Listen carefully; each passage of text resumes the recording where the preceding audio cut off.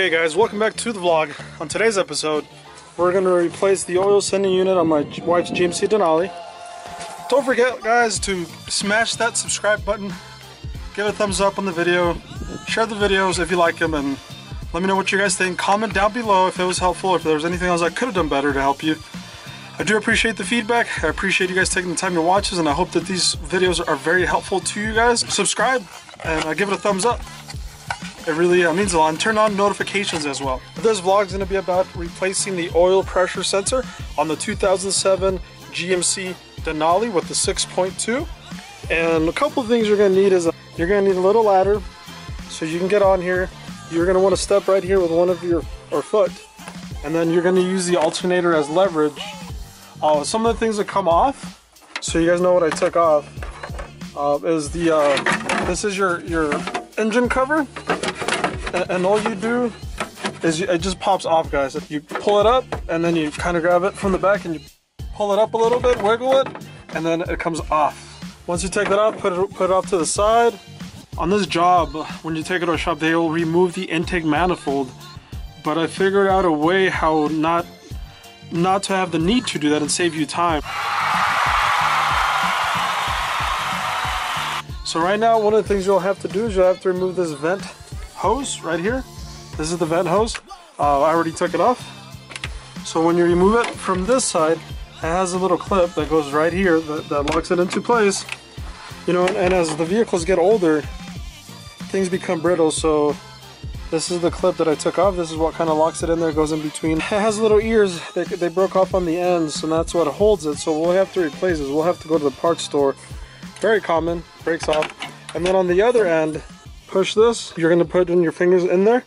You can't really see because it's in the back, but since I have it off, you're going to push your fingers so this lines out so you can't see the white inside. And then once you put it back on, you're going to lock it, and that's how it locks, where you can see the white. It does have a little pressure release. You could release some pressure just to make sure you don't have any. I did have to remove the PCV valve vent hose, which is right here. If you follow this hose all the way to the bottom right there, it's connected to the corner back there. You see where that little metal piece shines, and there's a little, like a little elbow that goes there. Mine broke. It's old. Like I said, it's brittle. We'll have to replace that too. It looks like it's a 3/8. Once you get the hose out of the way, you don't have to take it off. You just kind of push it in the back so it's not in your way. So you want to put your leg in here. Look, I am wearing slippers. It's Sunday, you know, we're quarantined. Trying to stay home, trying to be comfortable, and fix the truck at the same time. The best way for me to describe where the sensor is, your valve cover is right here. So this sensor is going to be behind this metal piece. That's metal. It's going to be right straight back there. Put a hand in there and unplug the other connector. Now that we did that, I want to grab my sensor that I bought at the auto parts store. So definitely recommend going to your local parts store so we don't lose them, because they're very handy and it keeps local employees employed. So here's the socket that I bought that you're going to need for it. This is a Lyle tool, and it's a part number so 13250. It has a unique style specially made for the oil pressure sensor. Well, here's the sensor that I bought, and that's what it looks like. So if you look at it, it's not really your common size, and that's why you need to buy this special socket, so it fits right in there, very nice and snug. To get it loose, I use the oil sending socket followed by a 3-inch extension, followed by a swivel, by a 6-inch extension. You want to put it in there fully together. When you do put it in there, my advice is to go and put the socket between this fuel line. So you want to go inside that fuel line. If you don't go inside that fuel line, it won't let you correctly push it on the sensor because it's at an angle.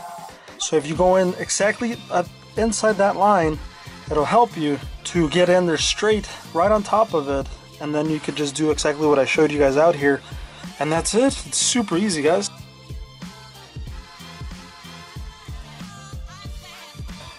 Definitely recommend doing it this way. That way you don't spend a lot of money taking off the intake manifold, buying gaskets, possibly having, leaking fuel or anything else. Pretty much as things break on my cars, besides doing the reviews, doing the racing stuff and the cars and coffee.